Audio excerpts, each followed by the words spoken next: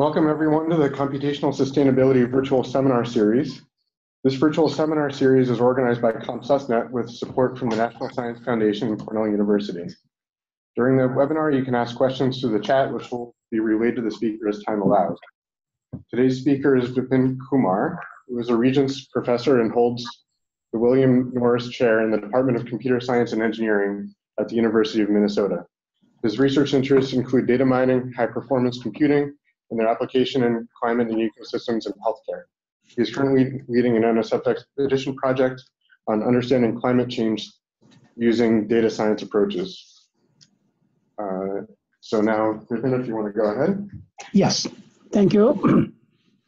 So this talk is about the opportunities that arise in the context of climate change and environmental sciences for machine learning and related fields, given the very large data sets that are becoming available in this field, and the challenges and opportunities they offer for our field to both make contributions to machine learning and computer science in general, but also to the climate sciences.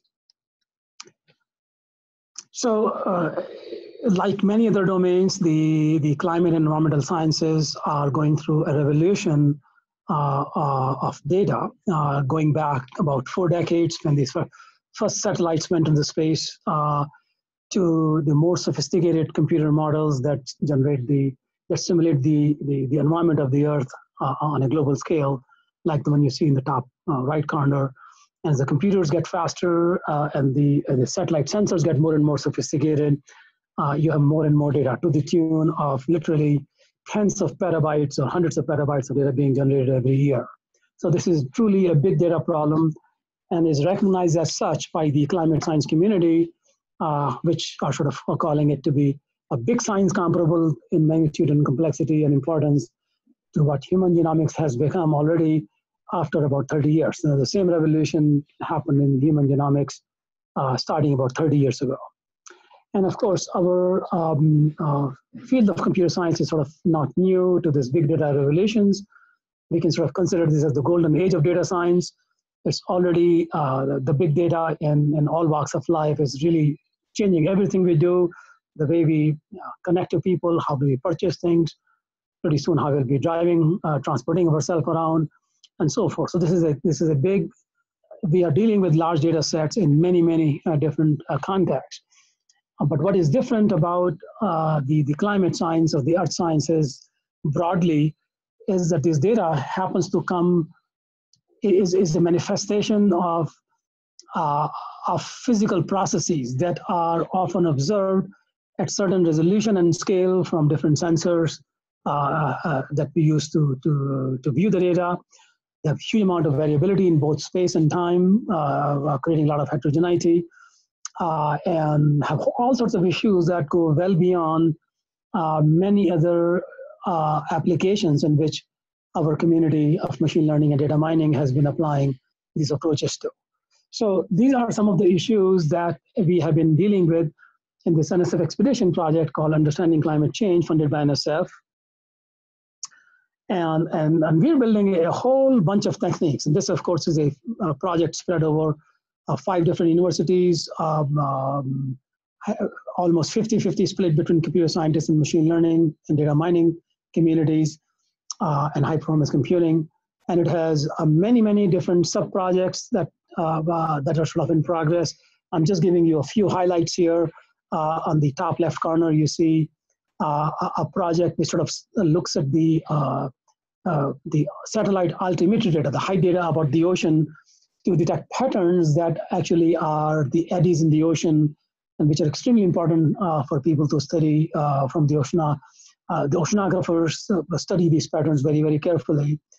You can look at the teleconnection patterns in the atmosphere by converting the global climate data into a network and then study it using techniques that are similar in nature to the one that you would use for studying social networks. And sort of the list sort of goes on, being able to build special predictive models, study the extremes, novel methods for bringing physics and data together. We call them hybrid physics data model. But in this talk today, I'm going to talk about this thing about change detection, which is in the middle, bottom middle section, monitoring changes in the ecosystem. And I'm going to talk about this in the context of data that's being collected from the satellite, which is, and there are a whole bunch of satellites that sort of have been launched over many, many decades. But more recently, there have been plethora of satellites that have been launched. And these collection of these satellites are able to watch the Earth, collect the information about the Earth at a level of detail that has never been possible before. In the top left corner of the slide, you're seeing the animation of the MODIS instrument scanning the Earth. It's about 2 different satellites on NASA. And this instrument is able to take a picture of every single location on the Earth at least once every day. So, but it's a very coarse pixel. About a square kilometer is broken into about 16 pixels. But the data is every day. And then using the data, you can sort of construct mosaics of information for the entire day, as you're seeing in the next, on the top middle. And then, or for any location, you can see what the information is at that pixel over a period of time, as you can see in the time series. Now, MODIS is just one instrument. Landsat goes back about 40 years. It's higher spatial resolution, but coarser temporal resolution. And there are other satellites like Sentinel from the Europeans, which are higher resolution. And some satellites from private companies go up as high as 3-meter resolution or sub-meter resolution. So there's this collection of these satellites. They've unprecedented picture of the Earth. And the question is, given these massive amount of data sets of different resolution in space and time, what are the things that are possible? What are the environmental problems that one could try to address? And what interesting computer science research gets done in the context of addressing those challenges. So I'm going to address this in the context of 3 case studies. Each one of them, I will talk only very briefly, given the short duration of this talk.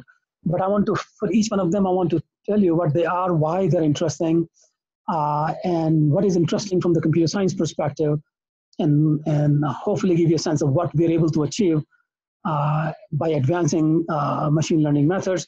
Although I won't be able to talk about the actual details on those machine learning methods, which you can get them from the papers. Some of them are cited here, and all of them are available from our website. So the first case study is about being able to map the fires in the forest on a global scale, especially in the tropical forests, which are very hard to monitor given the current state-of-the-art methodologies. And the question is, why should somebody be interested in it? And it turns out that the collective amount of carbon that goes up into the atmosphere from the degradation and the burnings of these forests is of the same order as the entire carbon emitted from the entire transportation sector that contains all the cars and planes and ships and trains and everything. So this is a pretty massive component of the global carbon budget. And if you're able to save these forests from burning and degradation, we may be able to make a big dent into the carbon budget, in the sense that just by not burning these forests, we may be able to sort of balance quite a bit of the carbon budget. So this is an extremely important problem. And very related to that is this problem of being able to map the dynamics of plantations in tropical forests. As the population on this Earth is growing, we've gone up from about 500 million people about 150 years ago to about 7.5 billion people now, and we'll probably saturate at 10 to 12 billion people for the Earth. The need for food consumption is going up.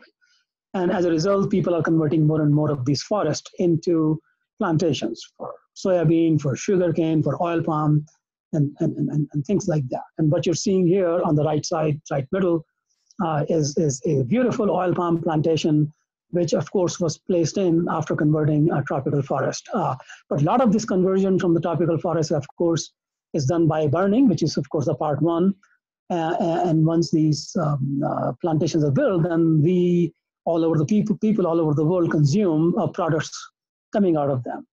And given the sensitivity and given the need for us to preserve these tropical forests, some of the largest corporations in the world have committed not to source any product that are coming from deforested land, especially in recent times. But the big challenge is that it's hard to figure out whether the plantation that you are sourcing product from is coming from a deforested land or coming from a recently deforested land. And so that's a huge problem, and to be able to solve it and give actionable information to the corporations and the world community, we need to be able to figure out where these plantations are and when they were placed into action. And this is a somewhat hard problem simply because once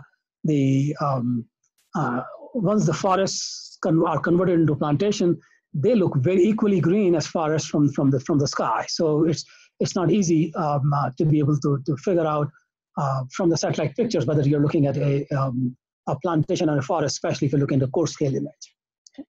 So basically, both of these problems are sort of related to the preserving of the forest and managing them effectively. The third problem is about being able to observe the water on the surface of Earth. And those of you who are living on the southwest of the United States and the western coast of the United States, especially California, would be aware of it a little bit more. But all over the world, the biggest impacts of climate change are going to be felt via water. As the climate is changing already in the last few decades, the water supplies or the rainfall patterns are becoming erratic. We are seeing more drought. We are seeing higher frequency of droughts and floods, and being able to sort of measure the amount of water on the earth, how it is changing because of the climate patterns and because of human action, is a very, very interesting problem from a number of perspectives. So each one of them are very interesting from a climate perspective.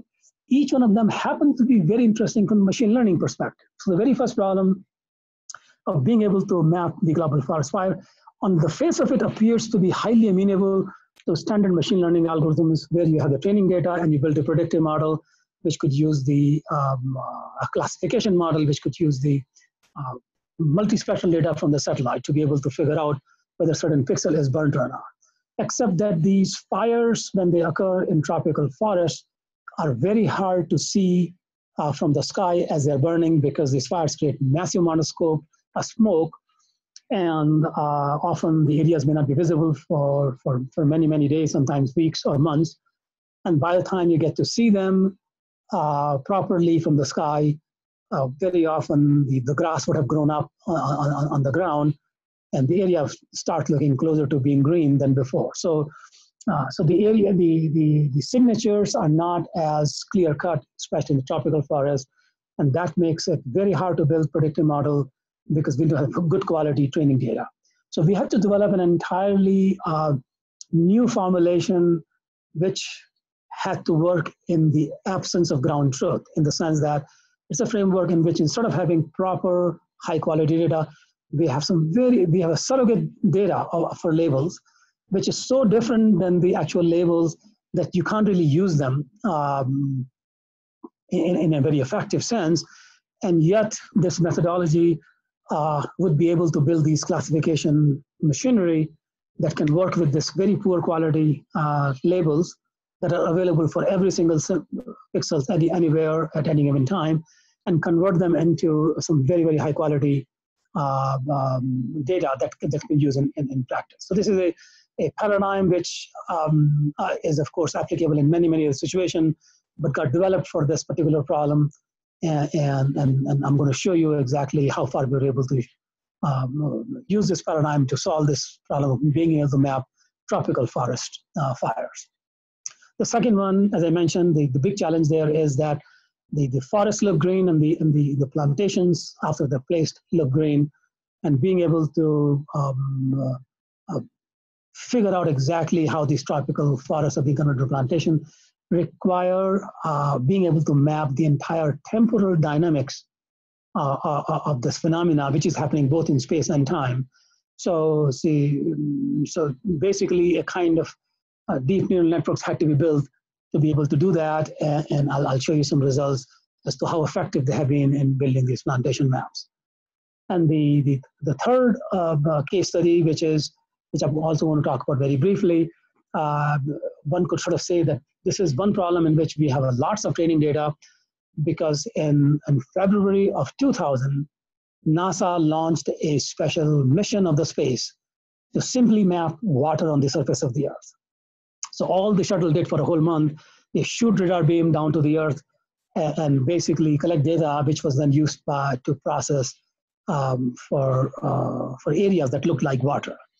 And over a period of time, many groups around the world have sort of created some of these products and this data set as to how the Earth, surface water on the Earth looked like on February 2000 is available. It's not a perfect picture, but it's a pretty decent picture. And one would think that it provides a huge amount of training data for people to use, but it turns out that that picture is only for one day of the Earth. There's so much has happened in the last 18 years, 19 years, and how do you know how the water has been changing? The surface water has been changing over these years, and using the data directly to build models doesn't work very well for a huge number of reasons, primarily because of the heterogeneity in how the water looks at different spaces and different times, and also number of quality issues with the satellite data. So each one of these bring in some very interesting issues from machine learning perspective, and being able to solve them can really address a societal problem in a big way. So I'm just going to talk about each one of them rather quickly. So the first one is about being able to map the global forest fire. So as I mentioned earlier, that if somebody gave me a training set in which they showed me pixels and said this is not burned, which is negative, and this is burned, which is positive, and for each of those pixels, if I knew the spectral signatures, the xi's, the variables, then I can take this training data set and build a model, a classification model that I can use to classify any new pixels at any given time. Except that this problem has to be treated for our situation as if we don't have the labels. And the reason is, we do have actually pretty good quality label for the state of California, for Canada. Both of these, Canada and California both keep a very good record of their fires. The rest of the US does somewhat better, a good job, but not as good job as California and Canada. But for the rest of the world, the quality of data available for forest fires is very poor. And in particular for the tropics, the Amazon, the Africa, and the Indonesia, it's really bad. And if you try to take a model that is learned using the data from California and then try to apply it even in Georgia or Florida or some other place in the US, the results are actually pretty bad. I mean, not very good. And once you take those models to the tropical forests, the results become really bad. So effectively, we have to treat this problem as if we don't have any labels. But as I mentioned earlier, we do want to be able to assume that we have some imperfect annotations of very poor quality, potentially very poor quality, but that are available for every sample, whether, and it turns out that that's an assumption that can be made for the tropical forest for the satellite data. And the reason we can make that assumption is because there are certain kind of other signals that can serve as a surrogate, which are not very good quality. So the first challenge is being able to handle the absence of high quality training data, but presence of only extremely poor quality data for labels for every sample. The second problem that occurs that's pretty challenging is that I may be able to build a classifier that has a very low false positive rate, and yet I may have an extremely poor performance. So imagine a situation where my total true positive rate is 99%, 0.99, which means if I indeed looked at the burned areas, 99% of the time I'll be able to identify them correctly. Only I'll be missing 1% of the burned area. But on the unburned areas, I may make 1% error 1% of the time. That means one out of 100 times I'll sort of look at a normal forest and call it burned. Because of the huge amount of imbalance between the burned classes and unburned classes, even a very tiny amount of false positive rate can create a very poor product, in the sense that if the ratio of burned area in a year to the total area of the forest is only about 1%, this kind of product would create a 50-50. There's only half of the area that would be called burned would be actually burned. So in a highly imbalanced scenario, even a very low false positive rate can actually give you a very, very bad result from the perspective of precision and recall, which are really the right measures to use in these situations. So that makes the problem number one even harder to solve. And the third problem, of course, is actually much more abstract. That is, if I know I don't have any proper labels, if I don't have any ground truth, and if I'm creating a framework, and I'm claiming to develop a product, then how do I evaluate the performance of this product, of the model that has only very imperfect labels? And actually, this becomes a very, very challenging problem. And we had to solve all three of them to be able to come up with a solution that I'm going to present to you, which sort of provides you end-to-end solution. From a technical perspective, I won't be able to give you very much details, but then again, details are in the paper. So the first part is about, so going back to the fact that I have imperfect labels instead of the perfect labels. So I just want to explain to you what I mean by that. So in a typical scenario, I will have a training data set, which is, you see the two tables on your screen, and the training data set you will have would be the one that you see on the left-hand side. There's your features, the spectral features for any location, and you will have labels, whether the location is burned or not. Blue, let's assume, is burned, and the red means it's not burned. Blue is positive, and red is negative. Instead of having the table on the left, what I have access to is the table on the right, in which some of the blue labels have been turned into red, and some of the red labels have been turned into blue. So alpha is the probability of flipping a blue label, and the beta is the probability of flipping a red label. And basically, if I had the left table, I would be in a standard scenario, but what I have is the right table, which is the difficult scenario. And the imperfect label could be available in many, many situations. So for example, for the tropical forest, the target label, of course, would be something that you would know on the ground, whether something burnt or not. The imperfect label could be thermal anomaly as observed from the satellite. That is the pixel looking warmer than usual on a certain time? And it could be, and if it is, perhaps there is a fire there.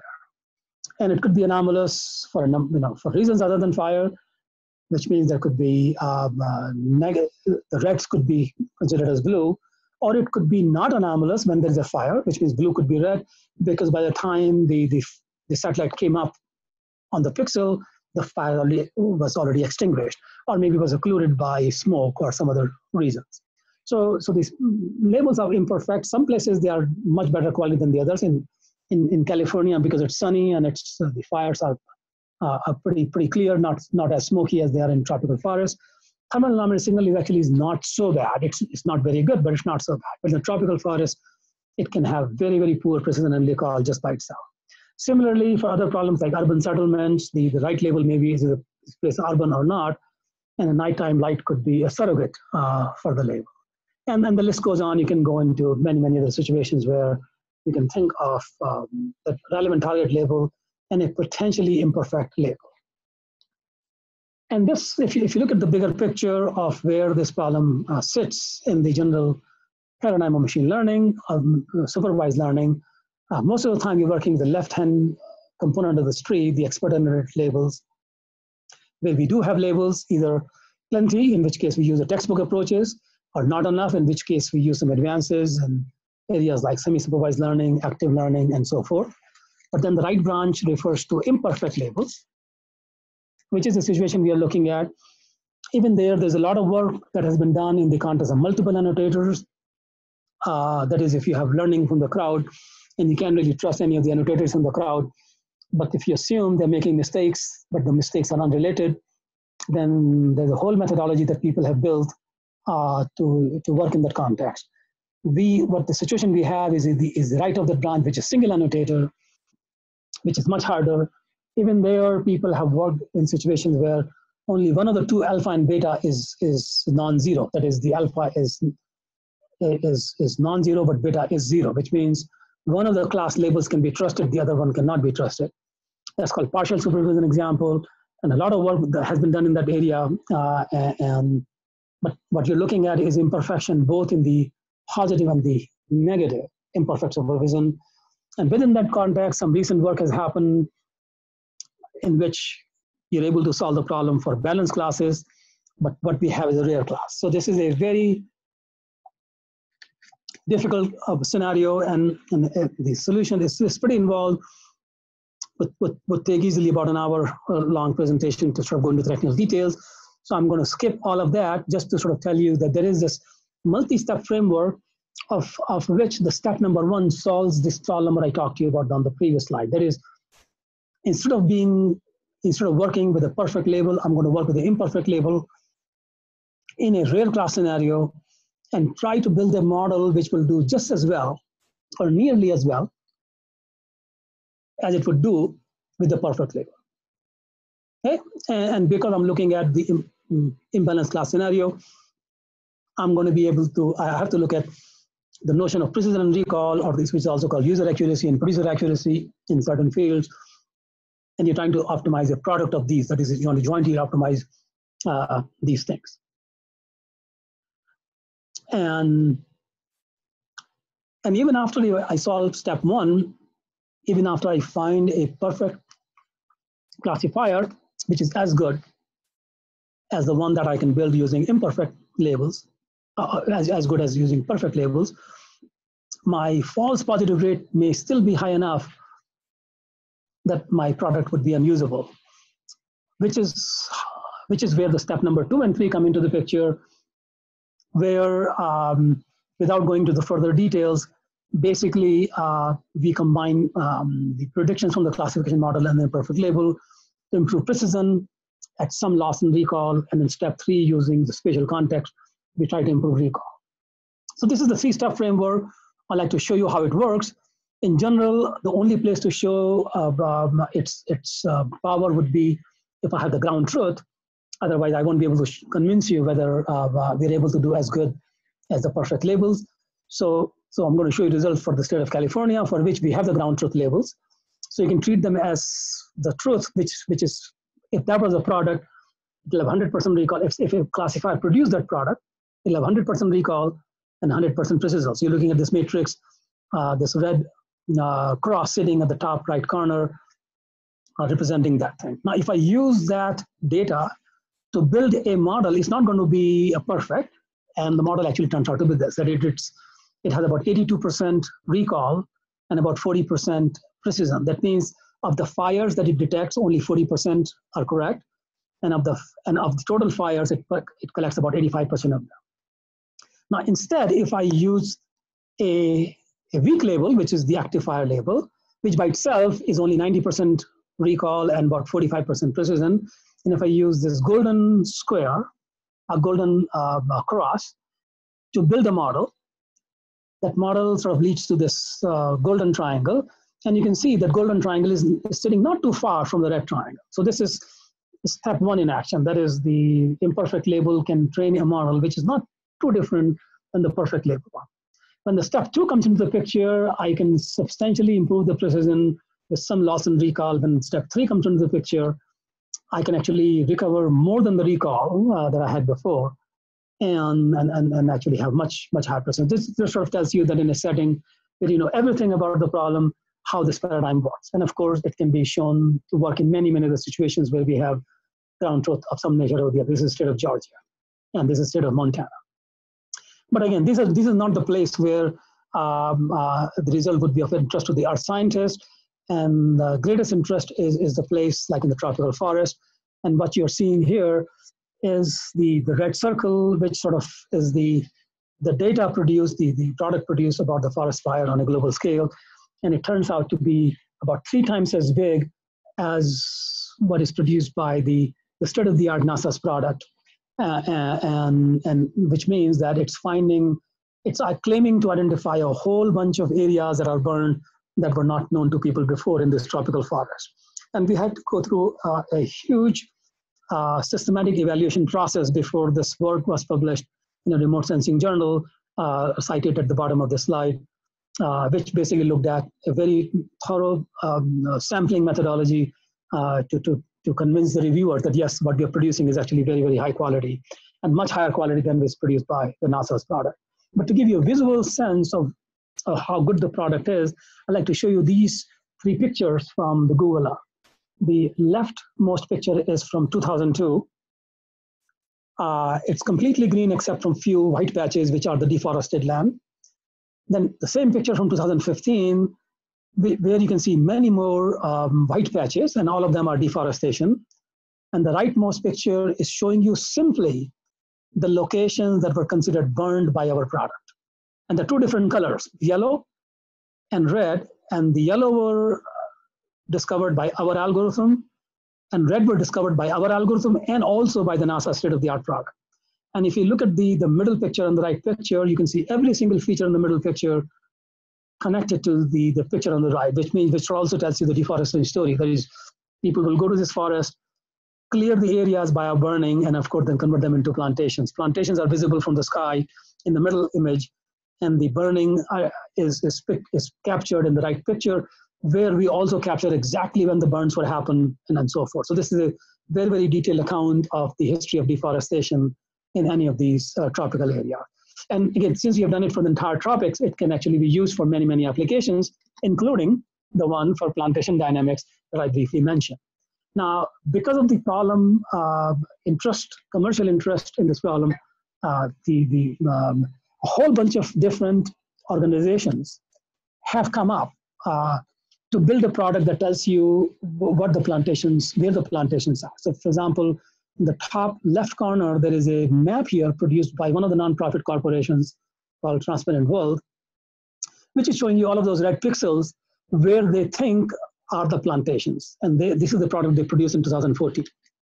And it turns out that only less than half of these red points are actually plantations. And others are not.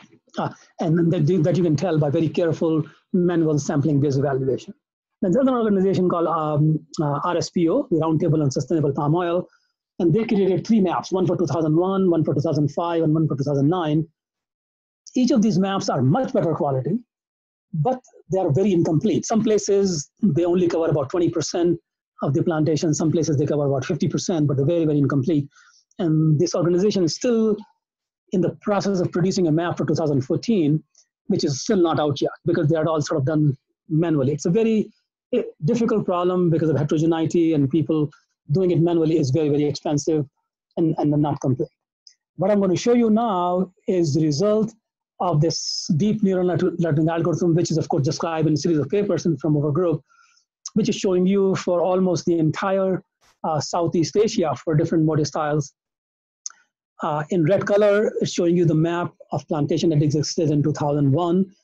And the green areas are sort of growing each year. Like you see the number is 9, 10, 11, 12, 13, 14, and of course you go back to 1, and then you can see the growth. So basically, for any area in this place, you can sort of map actually this growth of this plantation. Now, of course, so you know which area, which tropical forest got converted into plantation in which year. So this is one very actionable information for anybody who wants to sort of use this information to source product only from those which are not deforested recently. But combining this product with the previous work that I just talked about, we can do something more. And let me tell you what that is. That is, I can tell you which of these plantation areas were converted from forest to plantation after burning, and which were converted after cutting the trees and removing them and then putting a plantation, which of course would be the more sustainable way. Okay? So if you look at this map here, it's showing you all of the areas that were converted into plantation between 2001 and 2014 in this part of the world, in Indonesia. Now I'm going to click on this picture. Some of these pixels are going to turn red, and the red pixels, some of the green pixels became red. And the red pixels are the ones that were actually burned, in the sense as opposed to being converted into, for conversion into plantation. You can see in this picture there are certain areas that are completely green. That means those are the people who converted their plantation into the forest into plantation without fires. But a lot of the other ones were actually converted by a fire. But when you burn a forest to convert it into plantation, the forest fire doesn't stop at the boundary. So there's a lot of collateral damage. And then using our product, you can find what the collateral damage is, and that you're going to see that in the blue color. And you can see there are a whole bunch of areas here where the red color is very small, and the blue area is just surrounding it very large. So you can see that to build a small plantation, somebody ended up building a huge fire around it and burning a lot of forest. So you can actually measure a lot of these things in a very quantitative fashion. Okay, so now let me just finish up very quickly the third component of my presentation, which is being able to map the surface water on the Earth. And as I mentioned to you earlier, we already have a lot of ground truths for this from the shuttle, but the problem is hard because of the heterogeneity in both space and time. The top three pictures are showing you the false color composites of the lakes, three different lakes in Africa, and you can see the colors look very different, which means the nature of their spectral signature for land and water is very, very different. And the bottom two pictures are showing the same lake at two different times, which shows you that the lake can be very heterogeneous at two different times as well. But this is only part of the problem. The other part of the problem is missing data and poor quality data that we can give you, even though it's not missing, but you may think it's there, but it's actually really, really poor quality. So in this picture that you're seeing on the right side, which is coming from for the lake, Poyang Lake, and next to Beijing, every time you see this reddish color, red color, the data is completely missing. And as you can see in this picture, the picture is red most of the time, which means if you try to apply any standard algorithms on this one, you have very, very poor performance. And then these challenges, of course, got handled by a series of techniques, some of them handling the heterogeneity, but a series of techniques looking at the physical properties of this lake. That is, water exists in a cavity, and even though I may not understand, I may not know exactly what the elevation of different locations on the Earth is, but there is a elevation structure that's inherent, which guarantees that a higher elevation cannot be water when the lower elevation is land in a water body. So using this concept in a very implicit way, a series of papers, a series of techniques were developed to be able to build this product, which now can look at the dynamics of the surface water on a global scale. Now, without telling you anything more about this, I'd like to show you this product, which is available to anyone, anywhere on the globe, from this link that you can see in the slide, z.human.edu/monitoring water. And if you go to this link, you will be able to see the dynamics of all major surface water bodies that are more than 10 modis pixel, which is about more than about 2.5 square kilometer. There are literally tens of thousands of water bodies. What you're seeing is the circles, the blue circles in the South America alone. And in the next 5 minutes, I'm going to try to show you the ability to use this system to be able to find melting of the glacial lakes in Tibet for rivers that feed about 2 billion people on the Earth, changes in the river morphology around the world, constructions of reservoirs around the world, and all sorts of other phenomena that is very, very hard to study. And typically people would study one piece at a time and one region at a time and one topic at a time. Okay? So if you went to this location, this website, you will, and you click on certain region of the Earth, these blue dots would start showing up, which represent these water bodies. And if one of these water bodies happened to be Don Martin Dam in Mexico, the system will also give you the size of this water body at different times. The time is on the X dimension. The Y dimension is showing you the number of pixels.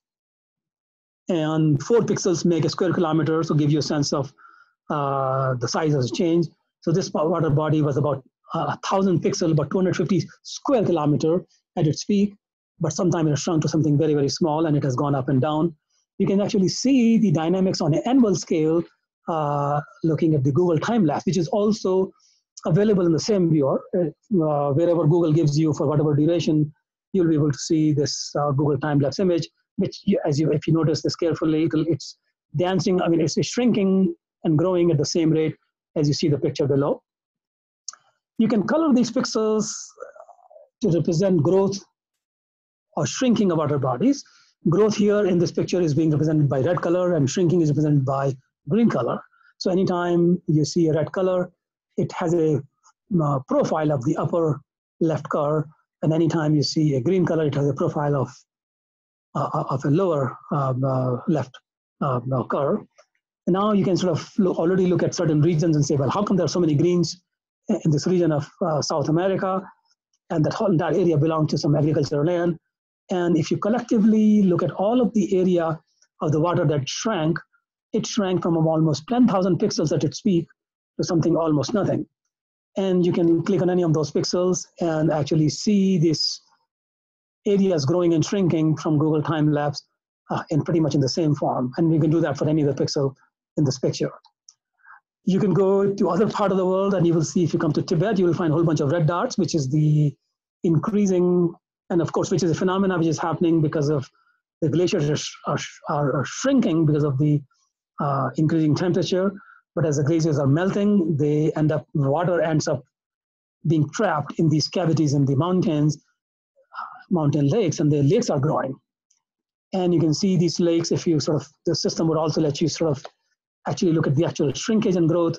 And you can see here the black region represents the water as it existed in 2000, and the red regions are the growth. And you can look at different subregions of the map. Of course, you'll be zooming in the interface yourself. And then time-lapse will show you these things, the actual dynamics on the fly for all of these areas. And collectively, you can figure out that almost 20,000 square kilometers of water, or 20,000 pixels of water, which is about 5,000 square kilometers of water, just showed up in this part of Tibet, just from the melting glacier.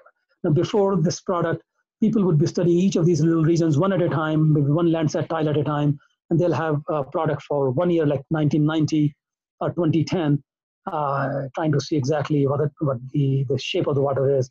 Here, we can do that pretty much dynamically all over the globe. You can see the rivers meandering all over the globe. You can actually, this work started in the process of studying one of the lakes, River Ucayali, and looking at its river meandering. And then in the process of building a product for that, we ended up building for the whole product. And you can see, anytime you see red and green dots next to each other, that's usually because of these rivers sort of changing shape. And they are changing shape because of a lot of sediments being deposited from the deforested lands. So there's a lot of interconnection there between the sustainable development and the nature of these rivers. You can also see the sea level rise in some places. You can see this little island off the coast of South America. And this little blue sliver is showing you the area where the ocean level has risen, or the more water has come up. And you can see that from the time-lapse image that indeed this island is shrinking from the east side.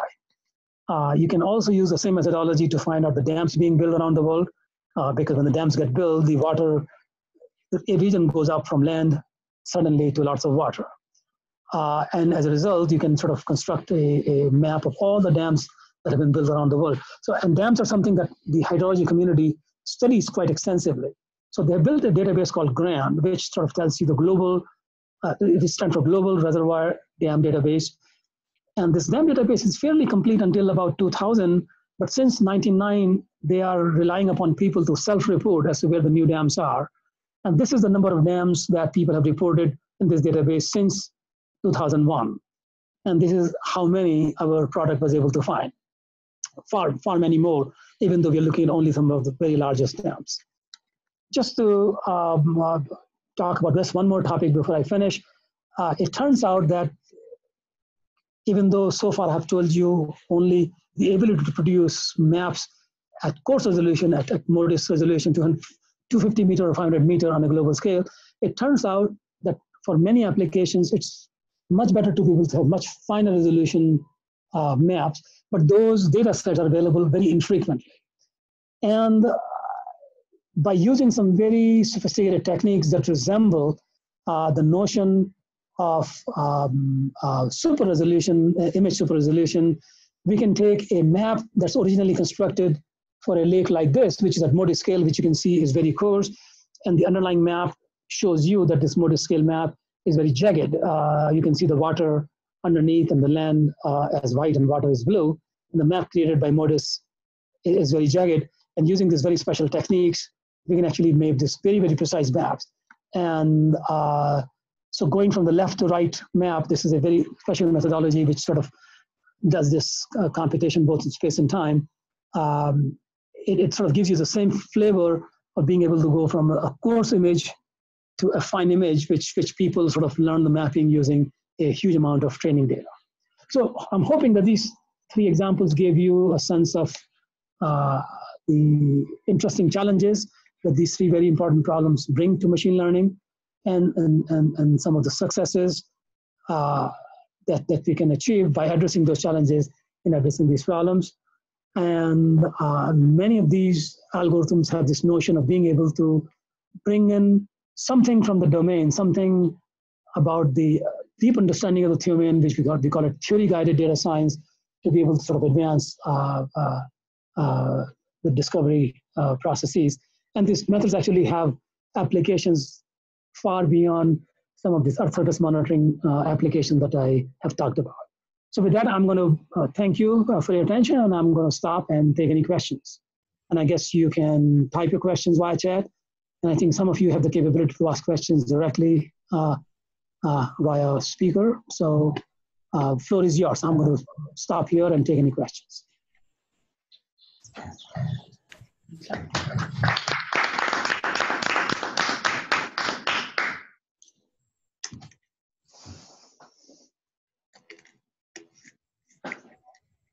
We have a question from Sebastian. Thank you for your great talk. I'm wondering if soil is more fertile after the plants of the region have been burned. In this case, how would one incentivize farmers in a more sustainable way? Are there plans to use these systems for political or preventative action? Aha, very, very, very important. So the number of places these products or these methods can help with the preventive action. And I already mentioned to you in Indonesia, there is some of the world's biggest corporations have promised not to source product from the recently deforested land. And if they can put this plan into action, then it becomes less and less incentive for people to burn those areas because they won't be able to sell their products more broadly. But to bring your question sort of to a bigger focus, I showed you the deforested land both in the Amazon and in the Indonesian rainforest, Indonesia, Malaysia. It turns out that much of the forest in the middle part, which is Africa, is relatively untouched. It has been deforested, but not to the extent that we have seen in South America and in Southeast Asia.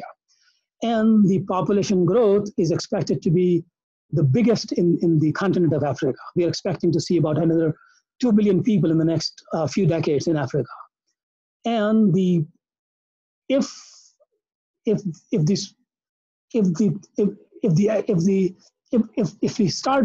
we continue to do business as usual, we will simply be cutting more forest in Africa and feeding more people, and which would be extremely unproductive way to feed these extra 2 billion people. And it turns out in Africa, there are, if we do it the right way, without doing any more deforestation in Africa, we should be able to feed not only the growing population of Africa, but even population beyond, because there are a lot of productive places in Africa which can be used for cropland, which are not being used for cropland. There are a lot of places in Africa that are productive, but they're not being harvested or they're not being cultivated in a way that use the land very appropriately. So being able to use these technologies to figure out what are the productive areas, what are the forests, how do you save them, where the land is being cultivated, is it coming to the full level of yield that you expect from that land? For example, in the Midwest, a typical farmer is able to get about 80 to 90% of the productivity of the land. Whereas in Africa, in many, many pieces of land, the productivity that is obtained is of the order of 10 to 15% of the peak. Okay? So both increasing the productivity and also making sure that only the most useful areas for productivity get harvested, as opposed to cutting yet another region of forest and then converting them to harvested land, which is very, very unproductive. So all of this technology is going to have even bigger role to play in Africa, and that certainly happens to be one of our major interests going forward. Next question. Ying Sun asks, can these algorithms account for the satellite instrument degradation over time? Aha. Which can cause artifact trend and variability. How this influence the trend, the water monitoring in the Amazon. Okay. So the satellite, the data collected from the satellite, of course, can change over time. If you look at the Landsat, it has had sort of many generations, and each one sort of giving signals of a different quality. And so the heterogeneity is coming not just because of aging, but because of different instruments, and because of different instruments having completely different resolutions and sometimes completely different sensors. So we have Landsat, we have MODIS, we have Sentinel, and Sentinel series of satellite has completely different sensors than the MODIS has. And then these three, of course, sensors give you a wall-to-wall global coverage, and they're publicly available free of charge to anybody around the world. But there are many sources of data, like Digital Globe or Planet.org, and which actually are collecting data from a collection of satellites, and at even finer resolutions. So what you're looking at is a situation where you have data from multiple sensors, multiple modalities, and multiple qualities, and that makes the job of building machine learning algorithms actually very interesting and very challenging. So these are all the challenges that we face in our methods research, and we have to sort of solve them before we get to the solution.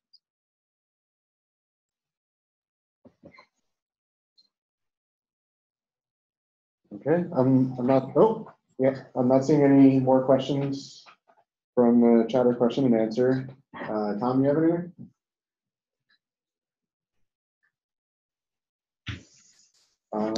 Well, no. But beautiful work, Vipin. It's just so great. And thank you, Tom. All right. Well, thank you, Vipin. It's been a great talk. And this concludes the Computational virtual seminar. Hey, thank you. Bye-bye.